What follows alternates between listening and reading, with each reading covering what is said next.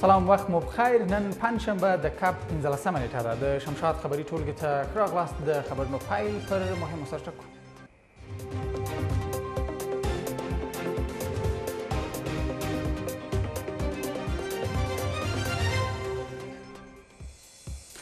خلیلزاد سوله که ټاکنیز جنجال حل کوي. ارګ او اجرایه ریاست دواړه د لوړې مراسمو ته چمتوالی نیسي.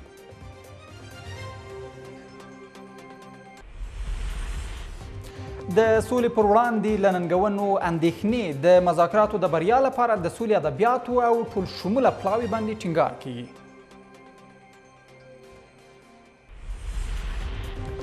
سوداګریزه برخه کې د ښځو ظرفیت لوړ دی. حکومت ډاډ ورکړی چې د سولې پروسه کې به یې حقوقو باندې معامله ونه شي.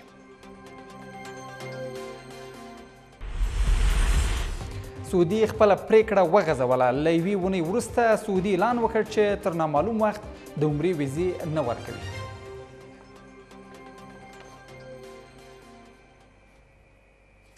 اوس هم بشپړ خبرونه.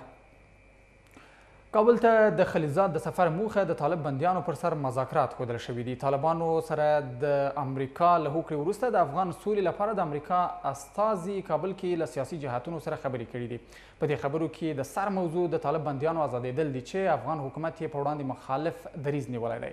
اجرایه ریاست بیا د بین الافغاني ډیالوګ لپاره د طالب بندیانو آزادېدل یو مهم ګام بولي. طالبانو سره د امریکا د سولې له هوکړې وروسته د افغان سولې لپاره د امریکا ځانګړی استازی کابل کې دی. زلمي خلیلزاد لومړی مخکیني ولسمشر حامد کرزي او اجرایي رئیس عبدالله سره لیدلي دي. هغه په خپله ټویټر پاڼه اندېښنه ښودلې چې د طالبانو له لوري د تاوتریخوالي بیا پیل به د سولې د هوکړې لپاره زیان جوړ کړي. د تاوتریخوالي زیاتېدل د سولې هوکړې ته زیان دی او باید ژر تر ژره کم شي. د افغانانو ترمنځ د مذاکراتو پر لور د هر ډول خنډ او د دې بهیر د ورو کولو په لار کې به د ستونزو لرې کولو په تړاو ګام واخلو. د سولې هوکړې له لاسلیک سره سم پر افغان ځواکونو جګړه زیاته شوې چې د هوکړې خلاف عمل بلل کیږي. اوس د امریکا او طالبانو د ټولو خبرو وروسته د هوکړې لومړنی عملي اقدام د بندیانو خوشي کېدل دي. کابل ته د زلمي خلیلزاد د سفر یوه موخه همدا ده چې ولسمشر سره په دې اړه مذاکرات وکړي، خو افغان حکومت د بندیانو آزادول د بین الافغاني مذاکراتو په میز شونې ګڼي چې طالبان تیار شي. خلیلزاد هم د بندیانو مسئلې د بندیانو د خوشي کېدو د طالبانو د ډاکټر صاحب اشرف غني د خوا نه ټینګ موقف ونیول شو چې زه نه خوشي کوم. ټرمپ د امریکا رئیس جمهور خپل وزیر خارجه پومپیو ته هدایت کړی دی چې ته لاړ شه دا مشکل حل کړه. او جناب خلیلزاد صاحب هم زه فکر کوم چې د خارجه وزارت د امریکا په لارښوونه کابل ته د بندیانو د موضوع په ارتباط راغلی. د بندو دروازو تر شا یو باز دا هم شامل دی چې خلیلزاد غواړي ولسمشر او اجرایي رئیس ترمنځ د پایلو د اعلان او احتمالي ګډوډیو د مخنیوي پر سر هم خبرې وکړي چې اندېښنې راپورته کړي دي. اجرایي ریاست وایي خلیلزاد ورسره د ټاکنو او سولې پروسې پر راتلونکو اقداماتو خبرې کړي دي. په دې هکله د اجرایي ریاست دریځ او موقف ډېر روښانه ده. موږ هغه اقدامات چې د اوس د مثبت بدلون رامنځته کېدل مثبت وي ملاتړ کوو، حمایت کوو. داسې اقدامات چې وکولای شي د بین الافغاني ډیالوګ موافقانه ترسره شي تر څو چې تلپاتې سولې ته ورسیږو. دا اقدامات یو ضرورت ده چې حکومت لخوا وي چې د طالبانو لخوا وي. له دې سره جوخت د پاکستان د بهرنیو چارو وزیر د پاکستان پارلمان کې د وینا پر مهال ویلي چې دوی په سوله کې خپل رول لري، خو دا نشي کولای چې ټولو ته د امنیت تضمین ورکړي. ये مذاکرات उनके दरमियान हुए, हम مذاکرات کا حصہ नहीं تھے. دا مذاکرات د هغوی ترمنځ وو. موږ د مذاکراتو برخه نه وو. موږ یوازې مرسته کوونکي وو. موږ ذمهوار نه وو او نه کېدای شو. سوله زموږ غوښتنه ورمان ده، خو دا ټوله ټیکهداري پاکستان په غاړه نشي اخیستی. په کار ده چې ټول پکې برخه واخلي. که خدای مکړه بیا هلته جنجال جوړ شي، د نویو کډوالو راتګ ته چمتو نه یو. پاکستان تل د افغان سولې په اړه د همکاریو ډاډ ورکړی، خو په عمل کې د دوی همکاري نه ده محسوس شوې. اوس هم په پاکستان باور کیږي چې د سولې په برخه کې د خپلو ګټو په لټه کې ده او بل لور ته د جګړې د دوام لپاره بهانې جوړوي. افغان سمون ټولنې د تلپاتې سولې لپاره یوه ملي طرحه جوړه کړې. سمون ټولنې د سولې په طرحه کې د عامو خلکو غوښتنې ځای کړي او دا چې د ګاونډیو هیوادونو رول به په دې پروسه کې څه وي بحث کړی دی. له ښکېلو غاړو غوښتنه شوې چې د دې پروسې د بریا لپاره دې د سولې ادبیات وکاروي او د ښځو رول دې مذاکراتو کې ډاګیز کړي. افغان سمون ټولنې د سولې بهیر لا ښه پرمختګ او په هیواد کې د تلپاتې سولې پروسې د بریا لپاره یوه طرحه جوړه کړې. د سولې طرحه کې د عام ولس غوښتنې ځای شوې او د ګاونډیو هیوادونو په رول او د نړیوالو په رښتینې همکارۍ ټینګار شوی دی. وړاندیزونه مو څه دي؟ په لومړي قدم کې دا دی چې د سولې ادبیاتو استفاده وکړو، پر ځای د جګړې ادبیات کاروو. دویمه خبره دا ده چې موږ د ولس غوښتنې په نظر کې ونیسو، پر ځای د دې چې د خپلو ډلو یا د اړخونو غوښتنې په نظر کې ونیسو. دریمه غوښتنه دا ده چې موږ په دې طرحه کې وړاندې کړې هغه دا ده چې د سیمې هیوادونه د مثبت رول لوبولو هڅه وکړي. اندېښنې دا وي که د سولې له اوسني فرصت ګټه پورته نه شي او مسؤلانه اقدام ونه شي په لوی خطر بدلیدی سي چې بیا به یې مدیریت اسانه نه وي. اوس فعلا بیا یو فرصت لرو، نو له دغه فرصت نه که موږ ښه استفاده ونه کړو دا فرصت نه یو ګواښ دی، یو چلنج ده. نو په دې اساس باندې زموږ ټولنې له مختلفو اقشارو قومونو د کادرونو سره په مشوره باندې د سولې لپاره موږ یو طرحه جوړه کړه. د سمون ټولنې ښځینه غړي بیا ویره لري چې طالبان به د ښځو فعالیت او د کار ساحه محدوده کړي. هڅه به موده وي چې ښځې د سیاسي افرادو، ځکه د سیاسي نظامونو نسو ویلی، د سیاسي افرادو د اغراضو ښکار نسي. ښځې او ماشومان باید ښکار نسي. ټاکل شوې 15 ورځې وروسته د طالبانو او افغان حکومت ترمنځ بین الافغاني مذاکرات پیل شي، خو تر اوسه دواړو خواوو ته ډاډ نه دی ښودلی چې دا مذاکرات به خپل وخت شروع شي. د مذاکراتو د پیل لپاره د امریکا او طالبانو ترمنځ هوکړه کې د 15,000 طالب بندیانو خبره شوې، خو حکومت له شرط پرته بندیان نه خوشي کوي. که د سولې خبرو لپاره ټول شموله پلاوی رامنځته نه شي دا پروسه له ډیرو ننګونو سره مخ کیدلی شي. د افغانستان د آزادو او عادلانه ټاکنو بنسټ فیفا جمهوریت د بیان ازادي او د ښځو حقوق سرې کرښې یادې کړي او په دوام یې ټینګار لري. دغه بنسټ له افغان حکومت، سیاسیونو او نړیوالې ټولنې غواړي چې په دې حساس پړاو کې د محتاطانه مخکې لاړ شي. د افغانستان د آزادو ټاکنو بنسټ یا فیفا اندېښنه لري که چیرې د افغان حکومت او سیاسي ګوندونو ترمنځ یوه اجماع رامنځته نه شي د بین الافغاني مذاکراتو شته فرصت به له لاسه ورکړي. دوی له ناټو ځواکونو او طالبانو غوښتنه لري چې د سولې هوکړه دې په پام کې ونیسي او له جنګ او هوایي بریدونو دې لاس واخلي. دا واقعا د اندېښنې وړ ده. وګورئ د تاوتریخوالي کمول یا کمیدل یو بحث و چې مخکې مطرح سوی و. د موږ هیله دا ده چې هماغه مبحث مخته لاړ شي، که خدای نخواسته دلته بمباریانې وي، دلته د عسکرو وژل وي، دلته نظامي حملې وي، نو دغه بیا د سولې منلو فرهنګ له منځه وړي. د پوهنتون استاد سیف الدین سیحون د فیفا اندېښنې پر ځای بولي او ټینګار لري چې په بین الافغاني مذاکراتو کې د مسلکي او پوه کسان وټاکل شي چې خاص استازیتوب وکړي. باید هیئت مذاکره باید بسیار بسیار تخصصی باشه یا لااقل اگر دولت هیئتی را به مثال بنابر ناگزیری ها میفرسته باید یک تیم تکنیکی کارگزار متخصص پیشتری باشه که به هر لحظه برای اینا مشوره بده که اینا در خطوط قرمزی که حیات سیاسی ما در اون مطرح هستند است. بلخوا د سولې عالی شورا مرستیال وایي بین الافغاني مذاکراتو کې د علماو، ښځو، مدني فعالانو او ځوانانو ته هم چانس ورکړل شي او دا پروسه دې هم شموله وي. د افغانستان ګټه په نظر کې ونیسو. د افغانستان زمونږ ښځې، زمونږ ځوانان، زمونږ بچیان، زمونږ کورنۍ ټول سره داسې یو د علماو په شمول د ځوانانو د تعلیم یافته خلکو په شمول راځي داسې یو کار وکړو چې موږ د وطن د ګټې په چش کې دي. د افغانستان د آزادو او عادلانه ټاکنو بنسټ دا څرګندونې داسې مهال کوي چې ویل کېږي په 10 مارچ به بین الافغاني خبرې پیل شي، خو لا هم افغان حکومت او سیاسیون په یو ګډ پلاوي سره نه دي سلا شوي. ملت د دولت حساب ورکولو په دوام کې پنجشنبه د عامه روغتیا وزارت د کال د لاسته راوړنو ترڅنګ له خلکو وغوښتل چې د کرونا وایرس د مخنیوي په موخه د نوي کال په مراسمو کې ګډون ونه کړي. عامه روغتیا وزارت په 1499 کال کې 55 پراختیایي پروژې منظور شوې وې چې له ډلې یې 90% تطبیق شوي دي. روغتیا وزارت وایي په تیر کال کې شاوخوا 200,000 جراحي عملیاتونو په ګډون 930,000 ژوندي زیږونه شوي دي. ملت ته د ځواب ورکولو څخه مخکې دلته د عامې روغتیا وزارت مسؤلین راغلي چې د کرونا وایروس د مخنیوي لپاره سپارښتنې وړاندې کړي.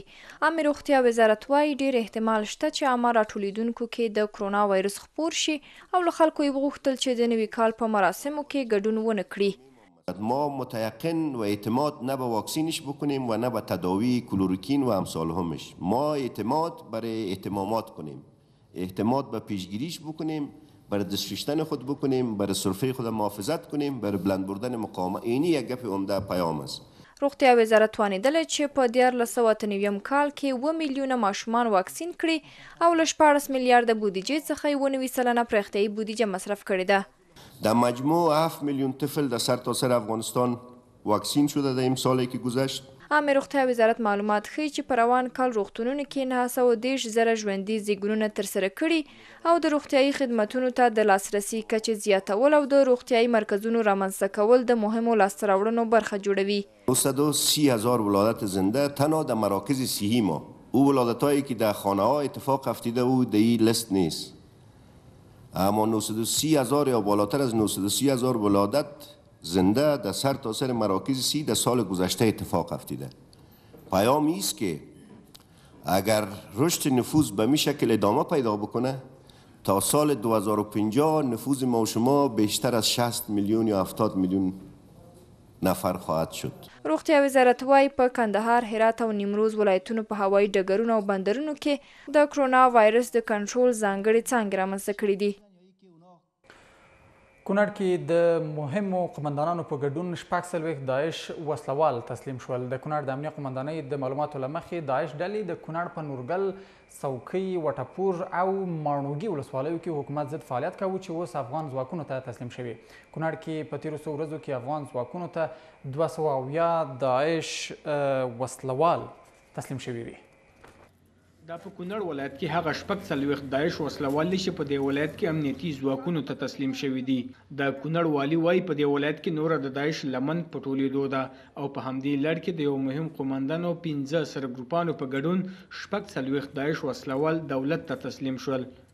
د هوایي ضرباتو په نتیجه کې دوی بله لار نه لري بدون دې نه چې د دولت خوږې غېږې ته راشي او دوی خپلې وسلې په مځکه کېښوي چې دا لړۍ جوپا جوپا را روانه ده. دا اوس چې تاسو راغږېږم 42 کسان جنګیالي د داعش چې د دوی پورې تړاو لري هغه خپل وسلو سره راغله دولت تسلیم شو. د کونړ امنیه قومندان وایي دغه وسلوالو د کونړ په څوکۍ، نورګل، وټپور او ماڼوګي ولسوالیو کې دولت ضد کړنې کولې چې د امنیتي ځواکونو د عملیاتو په پایله کې تسلیمېدو ته اړ شوي چې ورسره به د کونړ امنیت کې د پام وړ ښه والی راشي. ګروپو راځي دا د زموږ د افغانستان ته هم خیر ده او دوی ته هم خیر ده چې دغه مخکې دوی نه پوهېدل یا د خپل دغه مشرانو نه قومندۍ اخیستو په غلطه لاره روانو. اوس فعلا شکر الحمدلله دوی راغلل وګوري چې زموږ دولت اسلامي دولت ده. د کونړ چارواکي وایي په تیره یوه اونۍ کې د څو مهمو قمندانانو په ګډون د داعش 270 وسلوال د خپلو وسلو او مهماتو سره افغان حکومت ته تسلیم شوي دي. شکیل احمد سید، شمشاد رادیو ټلویزیون، کونړ. د هرات سیمهیز چارواکي دغه ولایت کې د کرونا وایروس خپرېدو په اړه اندېښنه لري. هلته د مشکوکو کسانو شمېر مخ په لوړېدو دی او که چیرې د مخنیوي پر وړاندې جدي تدابیر ونه نیول شي نو دا به د ټولنې لپاره بدې پایلې ولري. په ورته مهال کې ولایتي شورا پر سیمهیزو مسؤلینو غږ وکړ چې د کرونا وایروس خپرېدو مخنیوي لپاره د نیول شوي تدابیر په جدي توګه عملي کړي. هرات کې په کرونا ناروغۍ د مشکوکو کسانو شمېر ورځ تر بلې ډېرېږي چې ورسره سم د خلکو او چارواکو اندېښنې هم زیاتې شوې دي. دغه ولایت کې تر اوسه 70 کسان په کرونا مشکوک پیژندل شوي چې له ډلې یو تن مثبت ختلی دی. هرات والي وایي که چیرې د دغه ویروس پر وړاندې له احتیاطه کار وانخیستل شي او د روغتیایي چارواکو لارښوونو ته جدي پام ونه شي نو د پراخ خپرېدو ویره شته. گراف کیس‌های مشکوک به شدت بالا رفته که ما حراستی داریم که این به طرف بد شدن رفته است. متاسفانه که این یک ابتلای بسیار کلان است. والی وایي ډېر ژر به د دغه ناروغۍ د مخنیوي او کنټرول په اړه د عامې روغتیا وزارت له لوري ځانګړې شوې بودیجه او اړونده توکي هرات ته ورکړل شي. هرات کې د دغه ویروس مخنیوي لپاره څه ناڅه تدابیر نیول شوي، خو ولایتي شورا وایي تر اوسه پر شویو پرېکړو عمل نه دی شوی او عامه ځایونه لا هم د خلکو پر مخ خلاص دي. و موضوع بعدی جناب والی صاحب هدایتی که قبلا شما به دوستا داده بودی که تالارها و حمام‌ها بسته بشه، متأسفانه بیشتر باز است. عمومی باید بسته بشه. یک نگرانی بسیار بزرگ است. علیزی وایي حکومت باید پر سرحدونو خپل کنټرول ډیر کړي او شوي پرېکړې په جدي توګه عملي کړي. ایران کې په کرونا ویروس د ثبت شوو پیښو ګراف ته په کتو ویره شته چې شاید دغه ویروس هرات کې هم په چټکۍ سره خپور شي. ولی حقیقت امری است که ویروس به کشور ما آمده. تمام تلاش‌های صحت‌عامه است که ما تعداد افراد مبتلا را کم بکنیم، زمان اوج گرفتن و شیوع کلان از این به تأخیر بندازیم و میزان مرگ‌ها را کاهش بدیم. روی 3 محور ما کار میکنیم. ډاکټر تمنا ټینګار کوي چې خلک باید روغتیایي لارښوونې جدي وګڼي او لوی غونډه کې د ګډون څخه په کلکه ډاډه وکړي. هرات والي وایي ښار کې د کرونا ویروس خپرېدو مخنیوي په موخه ټول عامه ځایونه، عمومي غونډې او ښوونیز مرکزونه تړلي چې که څوک عمل پرې ونه کړي نو جدي چلند به ورسره وشي. روز شنبه تیم امنیتی مشترک به وجود میاد که یک قطعه خاص است، صرف به دیگه چیز کار نداره، صرف سر مسائلی است که ما شما به خاطر کرونا فیصله میکنیم، از اجرایه شدنش ما شما را اطمینان میدیم. د عامې روغتیا ادارې د معلوماتو له مخې یوازې تیرو 24 ساعتونو کې 9 مشکوک کسان حوزوي روغتون کې بستر شوي دي. کرونا یوه ساري ناروغي ده چې د تماس له لارې د یوه انسان څخه بل انسان ته انتقالیږي. شرف الدین کاکړ، شمشاد رادیو ټلویزیون، هرات.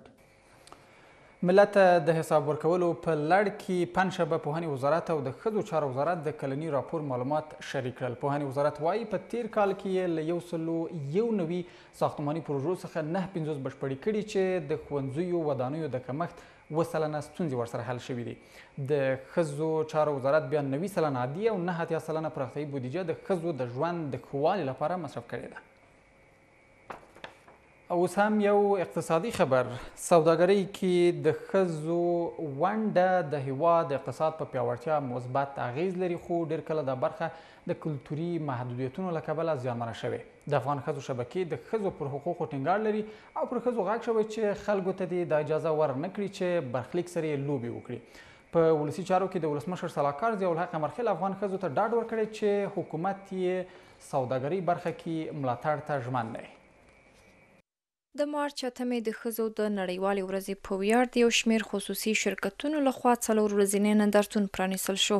نندارتون کې د 160 شرکتونو داخلي تولیدات نندارې ته وړاندې شوي چې موخه یې د هیواد داخلي تولیداتو ته بازار موندنه او د ښځو سوداګرۍ ته پراختیا ورکول دي. هدف دا دی چې د افغانستان اقتصادي وضعیت ښه سي. دا که ښاري شرکتونه دي، لرې شرکتونه دي، د یو د بل سره دلته راټول سي، عام خلک د داخلي توکو سره بلدیت پیدا کړي او په کل کې د دوی اقتصادي وضعیت هم ښه سي. اطلاعات او کلتور وزارت د ځوانانو معینیت او د صنایعو معدن خونې مسؤلین د ښځو د ظرفیت په لوړولو د ټینګار سربیره سوداګرۍ برخه کې د ښځو زیاته ونډه یوه اړتیا بولي. جوانان افغانستان باید سر شخصیتشان، سر توانمندی‌هایشان، سر اقتصادشان سرمایه گذاری بکنن و از امروز خود ثابت بسازن که میتونن زعامت امروز و آینده افغانستان به دست داشته باشند. زنان دستاوردهای خوبی داشته در صنایع دستی ما، در بافندگی قالین که امروز در دنیا عرف اول میزنن،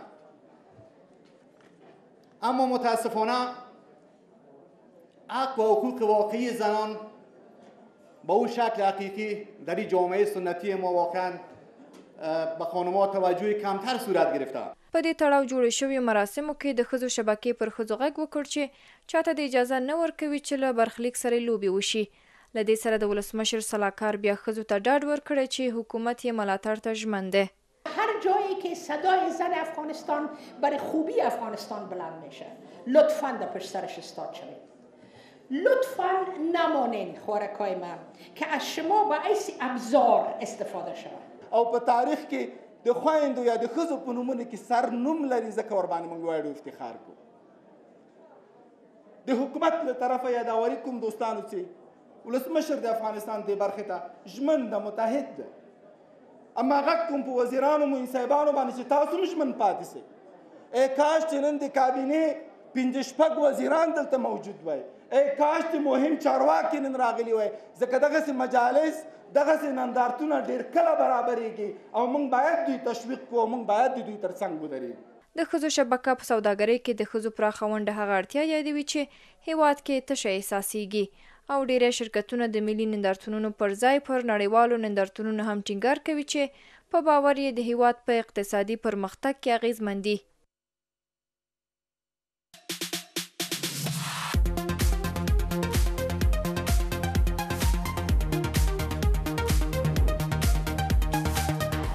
اوس هم یو څو سپورتي خبرونه.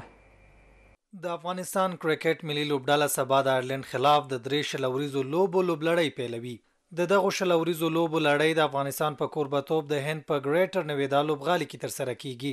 افغان کرکټ ملي لوبډلې تر دې وړاندې د آیرلند ملي ټیم سره 15 شلوریزه لوبې کړي چې 12 افغانستان او 3 سیالي لوبډلې ګټلې دي. افغان لوبډل مشر اصغر افغان وای کولای شي آیرلندۍ لوبډلې ته په روان سیریز کې ماتې ورکړي او بریابي د افغانستان لپاره راوړي. نو دې کیم کې هم په دوبۍ کیم کې او دلته په سپیشل بالخصوص په ګریټر نویډا کې موږ په بیټینګ باندې زیات کار کړی ده چې کوم نیمګړتیاوې چې هغه موږ ځکه موږ وخت لرو چې هغه موږ رفع کړو هغه نیمګړتیاوې. نو انشاءالله کوشش به هم دی چې دغه اوس موږ آیرلند سره کوم مسابقې دي د دوی خلاف ښه لوبه وکړو او ښه میچونه وشي او بریا د افغانستان په نوم. د افغانستان او آیرلند ترمنځ لوبو لپاره په اعلان شوي لوبډله کې ځینو پخوانیو لوبغاړو ته بیا موقع ورکړل شوې ده. د مارچ د 8 د ښځو ورځ په مناسبت بامیان ولایت کې د هندبال سیالۍ ترسره شوې. د غلوبې د هندبال څلورو لوبډالو ترمنځ د چهارشنبې په ورځ د روح الله نیکپا په ورزشي جمنازیوم کې د هندبال د فدراسیون لخوا ترسره شوې. دغه سیالۍ چې د بامیان ولایت ورزشي امریت په همغږۍ ترسره شوي مالی ملاتړي یونما دفتر کړی. یا د سیالۍ پرون چهارشنبه د سپورټي او دولتي چارواکو په حضور کې پای ته ورسېدې. په ترسره شوو لوبو کې شمامه ټیم لومړی مقام، د رخشان دویمه، شینه سمره او اطلس ټیمونو په ترتیب سره درېم او څلورم مقامونه خپل کړل. د سیالیو په پای کې لومړی او دویم مقام ګټونکو ته ډالۍ هم ورکړل شوې. بنگلادیشي مشرفي مرتضی د زیمبابوې له سیریز وروسته له لوبډل مشرۍ څخه استعفا کوي. مرتضی ویلي چې د جمعې په ورځ د زیمبابوې خلاف درېیمه شلوریزه لوبه د کپتانۍ وروستۍ سیالي ده. مرتضی د اعلان وروسته له هغې وکړ چې د بنگلادیش کرکټ بورډ مشر نظر محسن د یو ورځنیو سیالیو د مخه ویلي چې دوی به له دې لړۍ وروسته د نوي کپتان په لټه کې شي. مشرفي مرتضی ویلي چې له کپتانۍ وروسته به د یو لوبغاړي په توګه کرکټ ته دوام ورکړي. د نوموړي په لوبډل مشرۍ کې د بنگلادیش لوبډلې د 2019 کال چمپیون ټرافي نیمه لوبې ته او د 2015 کال نړیوال جام کوارټر فینل ته لار موندلې وه. مرتضی 30 کاله عمر لري او د خپل هیواد لپاره 40 ټیسټ، 219 ورځنۍ او 450 شلوریزه لوبې کړې دي. اوس هم بهرني خبرونه.